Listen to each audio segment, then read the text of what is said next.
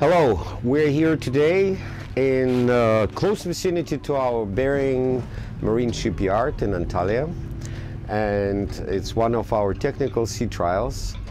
And today we've been visited by Scott, forgot your last name. Jutson. Today we've been visited by Scott Jutson.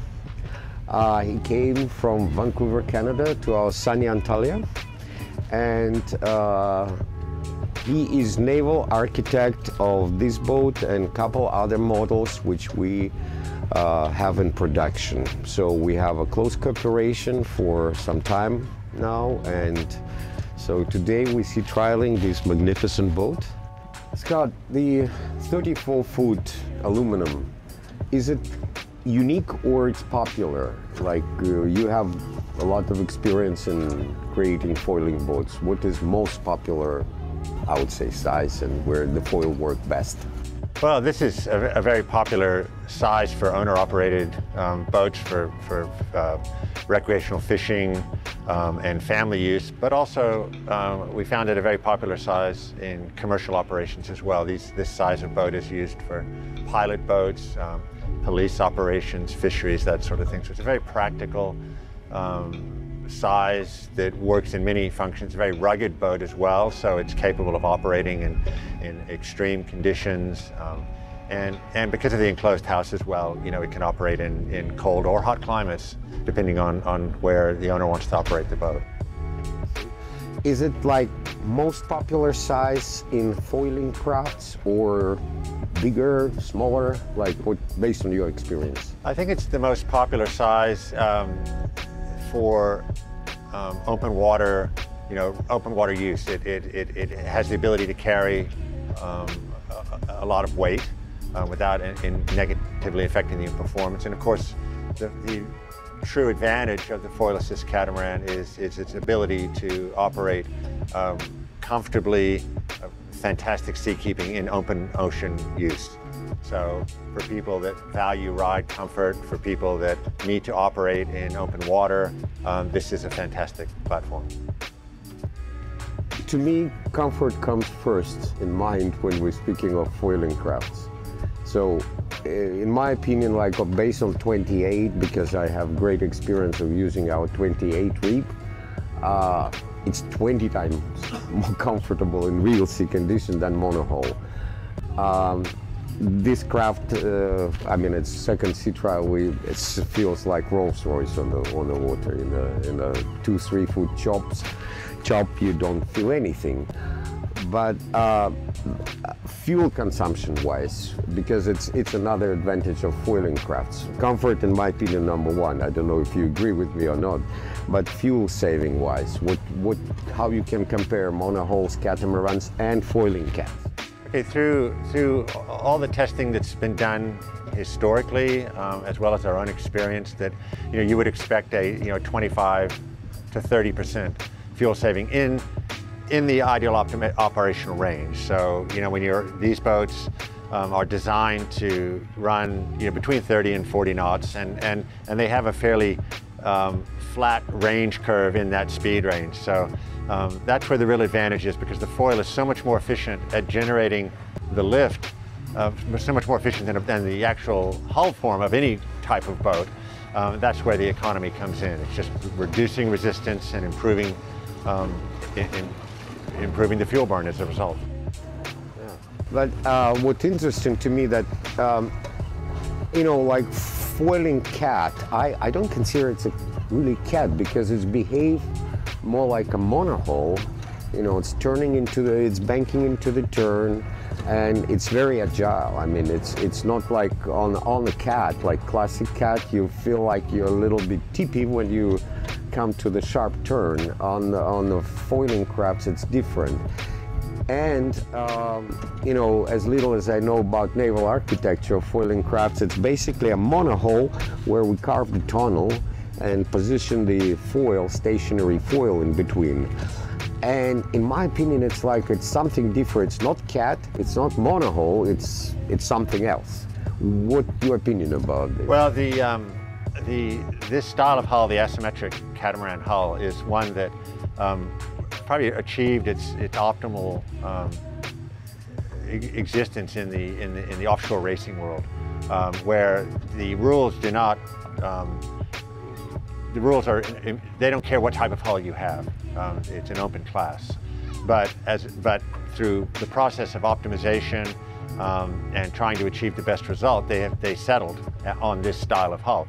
And now that's all you see. For many, many years, all they've raced is foil-assist cats. Or not foil-assist, but asymmetric catamarans. So, and these are, 120 mile an hour boats, So in a way, that's an independent verification of the efficiency of the hull form. Adding the foil basically does two things. It allows the sponsons to be narrower because they're not carrying the weight of the boat. So that in itself improves seakeeping. There's less hull surface to resist the wave state, so the boats cut through better. And then the foil, of course, supplementing that to generate the lift that is lost by the narrower hulls. And those two things combined produce the extraordinary seakeeping. But also, let's remember, it is a catamaran in the sense that it has the wide separation of the hulls, which produces natural stability at anchor, like we are now at rest, which is very important to, we have people who have been attracted to these boats for this, the fact that they can be at anchor and with their family and have food and fish and be comfortable and not constantly moving and moving and moving. So, in respect to zero-speed stabilization, it's behaved more like a monohull. Basically, the seakeeper, like any gyro stabilizer, would stabilize this boat. I think it has the same inherent stability as any catamaran. I don't. It would be hard to fit a stabilizer. I typically would say, that a stabilizer wouldn't matter, but says that it's more behave like a monohull. And we never put seakeeper. We frequently ask about stabilization. This boat is actually a first boat we put interceptors, and we're quite excited about this because I think we replace basically the aft foils, which we usually put on our models. We replace it with interceptors, and I run it first times with working interceptors. It's cool. On the way, it's perfect stabilization. I mean, it's control, roll, and pitch. At zero speed, I think seakeeper will work just fine on this boat. Well, it'd be worth an experiment. We've never found the need for it. I think the only problem is you want the seakeeper in the middle of the boat, so there's not much middle. No, it's not a requirement. Seakeeper shouldn't be in the middle of the boat. Yeah. When does the foils become effective? Like how small foiling crafts could be, like, to make sense? Well, I think we've done them down to 5 meters, and they're very effective. So I think fuel efficiency is it's diminishing because the fuel consumption on the smaller crafts is minuscule anyway. Yes, correct. And our 30-40 saving is not come to play as a major factor, but is it still a comfort there? Because our smallest craft so far is 8.5 meters. We have no experience, and we developed with you 7-meter craft. And where is the breaking point where it's no reason to make a hydrofoil supported? We've gone down to 5 meters, and it's very effective. So we haven't tried to do more like a smaller recreational craft. In the recreational craft world, they're looking at, because they're relatively lighter boats, they're looking at, full hydrofoiling boats, but it's not a new solution, as you know, but it's a complex solution that has lots of downsides as well. Even it's brilliant when it works. So, but I would say there's, down to 5 meters, I haven't really had, thought about, or even with catamarans, you typically don't see them much smaller than that. So. Yeah. Because a smaller boat too, you're proportionally, the sea is bigger anyway, so your problems are different. What was your largest? The largest foiling craft is approximately 20 meters at this stage. Commercial vessels that we've done. We've done ferry more commercial, more passenger, tour boats. These are boats that are certified by U.S. Coast Guard for Subchapter T applications. For how many passengers? I think we've done up to 48 passengers. Yeah. So, and of course that is an area where the virtues of this style of craft, operating commercially, where you're running tours with non-boating people. They don't know what to expect. Their comfort is, of course, paramount. You know, you don't want people getting seasick, and you know, I mean, and you want to give them the best opportunity to enjoy their day as possible. And that's why this type of, as commercial operators who have all they care about is results. You know, that's true. So they find this, they don't care about fashion or what their neighbors think about them. They just want the best outcome for their business. And running the fuel economy and ride quality and stability are super important to them because of running passengers, and also the day-to-day costs of fuel is very significant over the course of a 12-month period. Yeah, it's because we sell probably like half of our sales is commercial, and their value is fuel efficiency and not that much comfort. It's more like for them who spend hours and hours at sea moving, it's not that much comfort, it's their health. They're saving their back, they're having their neck. Well, one thing we found with seakeeping, in terms of discussing it with people, is that people will typically run a boat. If you have 3 boats lined up, they will go out on any given day and run those boats to the same level of comfort. What feels right to them, what's tolerable to them. But the difference between, say, this boat and an equivalent size monohull with the same power, the difference in that situation will be the speed of the boat. So the operator's not going, oh, this is comfortable. The difference is he'll be going 35 knots and the monohull might be going 26 knots. And they're feeling the same level of comfort. So they're not thinking, oh, this is comfortable. They're thinking, no, now I'm comfortable. Now I'm not comfortable. That's the speed I'm going. You know how I was falling in love and eventually bought the company? It's we went on a sea trial in Cape Town, rough sea, and the guy closed the gauge and we were going, and you know, I have some experience at sea, and he asked me what the speed we're going. I said 26, 27 knots. He opened the gauge, was 42. I mean, it's completely turned my mind upside down. I could not expect such a mistake. I could have said maybe 5 knots, but you know, that mistake, and it's how good it is in the rough sea. It struck me from the first minute, and not a single drop of water, so all spray is behind because we're running high. Yeah, I work with a number of firms in the U.S. that have been building catamarans, similar platform, welded aluminum, and I say to them sincerely, I do not know why you would build a catamaran that isn't foil assist. They should be synonymous. It should just be a given. There's no reason not to. It's not a complicated device. It's not a fragile device. It's not an expensive device. Yes. But it gives you so much. And it's so simple. There is no moving parts. Yes. It's rigid. It's rugged. You know, we're slicing coconuts in Miami like they're like nothing. You don't even feel. Before I was trying to navigate between them, and then hell with it. Yes, we tell our clients that in the Pacific Northwest, where we have lots of debris in the water, large logs, timber, that sort of thing, that the foil is actually the strongest part of the boat. That's true. And because everyone thinks, oh, what if I hit something with the foil? The foil is the strongest single part of the boat. It would be the best place to hit something, as opposed to the aluminum hulls, you know, which you could dent or, you know, get scraped or whatever. So that's true. Would you agree with me? I have a prediction that in 10 years, 60% of crafts under 40 feet will be hydrofoil supported cats. This is my prediction. I firmly believe in it. What's your opinion about this? Well, the only thing that I would, or the only reason I would dispute those numbers possibly is you know, what I call the boat show concept, and that is why do people continue to make, you know, these monohulls that have been, you know, the hull form technically is from the 50s, you know, and one of the reasons I believe, and I think it's, you know, is the accommodation space, the ease of accommodation. And that is a challenge, particularly in a smaller boat like this, to simulate that level of accommodation. So all the things we've discussed, seakeeping, stability, fuel economy,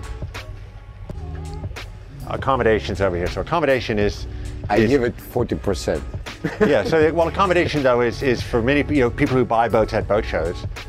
That's what they're seeing. They open the door and they go, oh, there's our cabin. Oh, there's the other cabin. And the cabin might be tiny and unlivable, but it's there. And so that would be my only. No, I think a lot of open boats or like fishing platforms or commercial platforms, when you basically need a deck space, we have a version. I mean, that you develop it with a pilot house, which is ideal for rescue boats, for pilots, for police, for any kind of government service. So, and accommodation is a secondary. Yes. And also on the open, smaller boats, let's say from 5 meters to 10 meters, in US especially, they all center consoles. Yes.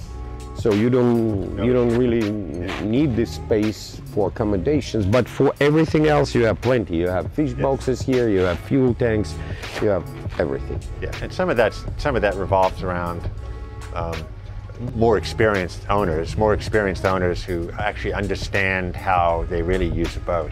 Whereas at a boat show, you're looking around, you think you need 4 cabins and 3 heads in a 40-foot boat, but you don't. And you never use them, and they end up just being stored. People just store junk in them. But but once you have the experience of using a boat, then your understanding of what it needs changes. That's right. So we developed the electric 9-meter transporter.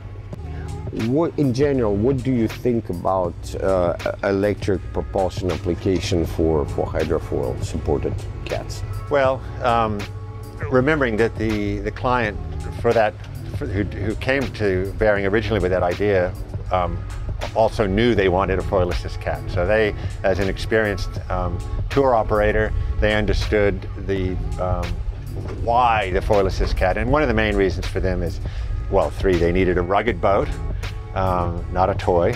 They needed a boat that could operate at planing speeds, so not a 5, 6, 8. Yeah. No, but they knew how they had to get through the day, get a certain number of runs. So they had a speed, and they operate in difficult conditions. So all those things pointed that client exactly to this direction, and I think their list of criteria that led to this 9-meter, 12-passenger foil assist boat is exactly the same criteria that would apply to any commercial operator operating that type of craft, pretty much anywhere in the world. Certainly where I'm from, in the Pacific Northwest, exactly the same. Exactly the same. Do you think it's a future for electric? I think that electric. Yeah, I think electric propulsion. The propulsion part, the engine part, is nothing new. That's the engines, electric motors. That's easy. Forever.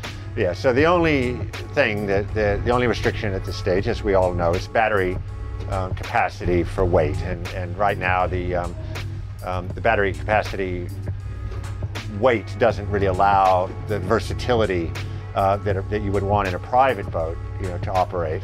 But a commercial operator who tends to run a fixed run with a fixed understanding of distance and time and recharge facilities ashore, absolutely, we're there now. That can definitely be done on a case-by-case basis. And what these operators also understand is that battery technology will improve. Yes. And over time, the basic boat, the drivetrain, the motors, all that can stay in the boat, and all that you'll do is replace the batteries, and the batteries will get smaller, either smaller bigger capacity, or more capacity, higher energy density. So both win-win there. They understand that's going to happen, and so they're comfortable to move forward. Yeah, I think, but even now, even today's technology allow us to go like 35 to 40 miles Exactly. with a reasonable payload of 10, 12, 14 people. And for tender application, it's even better. It's usually less load, and even today we can offer tender application. Absolutely. With electric propulsion. Absolutely. I mean, most super yachts have a limousine tenders that are designed basically just to take passengers back and forth to the shore, and that is the electrification is moving quickly on that level as well for that reason, because the specific application allows it. And also more and more aquatorius. I was penalized in near Capri.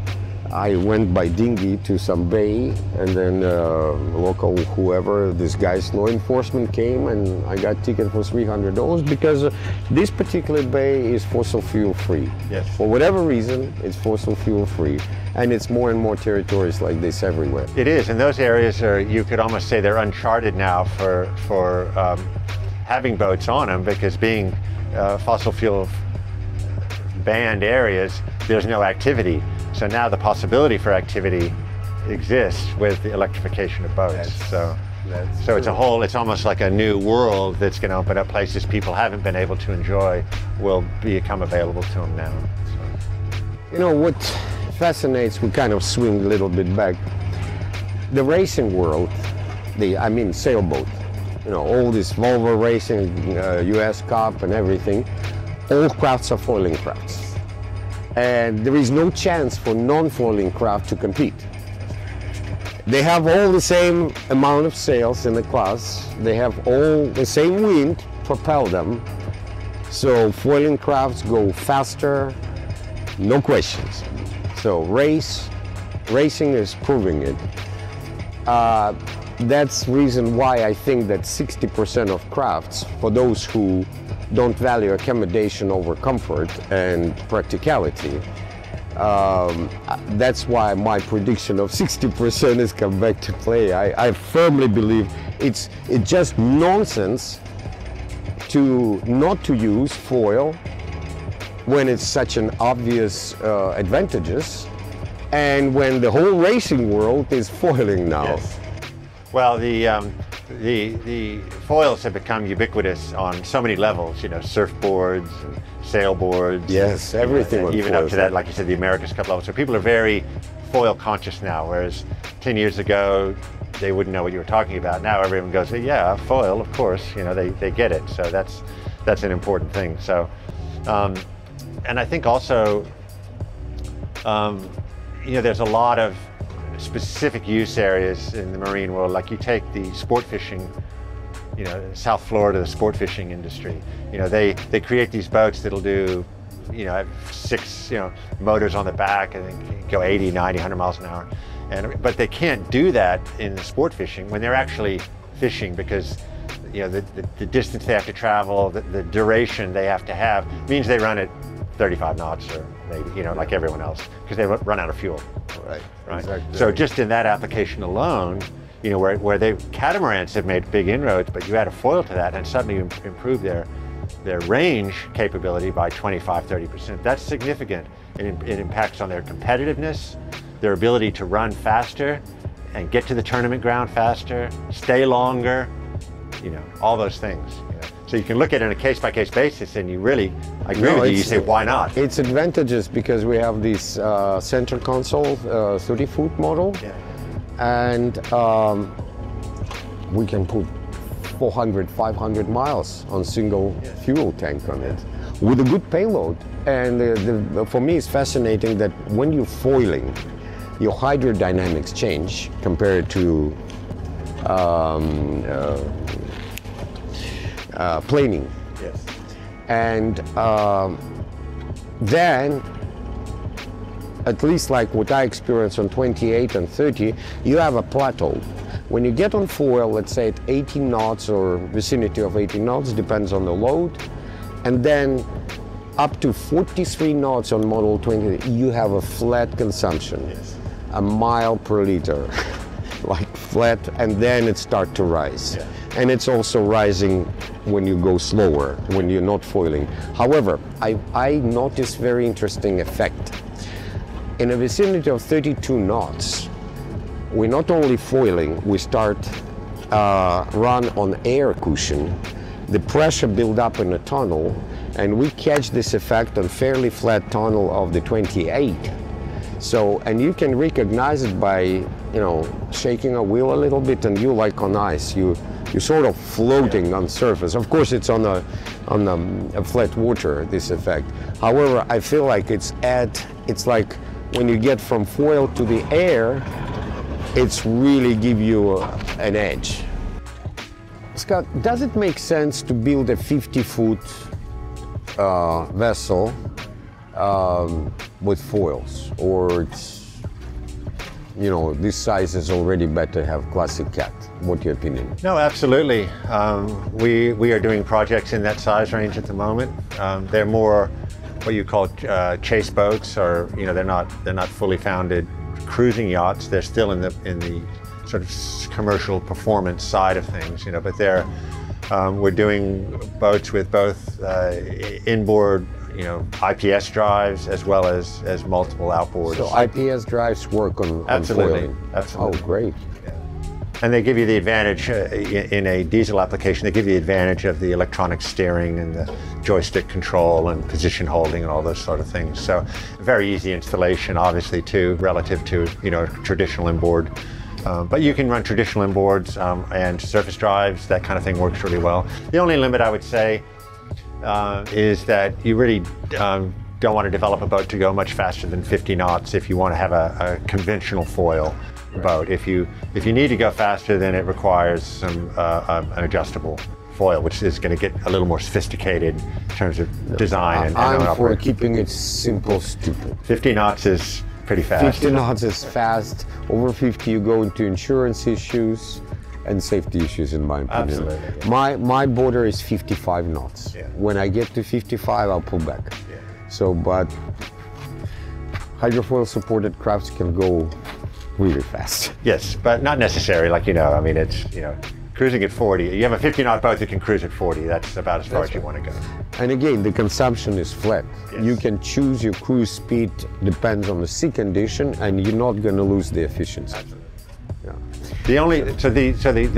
The general guideline for a foil assist boat has been traditionally that you want 60 horsepower per ton of boat. Mm-hmm. In monohull, how much is required? I don't have a figure for that. I think it's closer to 100, Yeah. if I remember correctly. Right, but we find that, you know, it's better to be around 70 horsepower per ton. You know, so that's a limit case. If you wanted to design a larger, you know, 80-foot vessel, you look at the weight of the vessel and think about the power requirements. It's not that different from, I mean, it's better than a normal planing boat, but you're still talking a planing boat. So if you want to do an 80-foot planing hull, that's got big engines, you know, and it's a... That's true. Scott, thank you very much. Thank you for your time. It was interesting chat, and I hope you will come to Antalya more frequently, and we will develop new boats, build them, sea trial them, well, sell them eventually. Thank you for having me. It's been wonderful. Really enjoyed it. Beautiful part of the world. Highly recommend it to everyone. Great.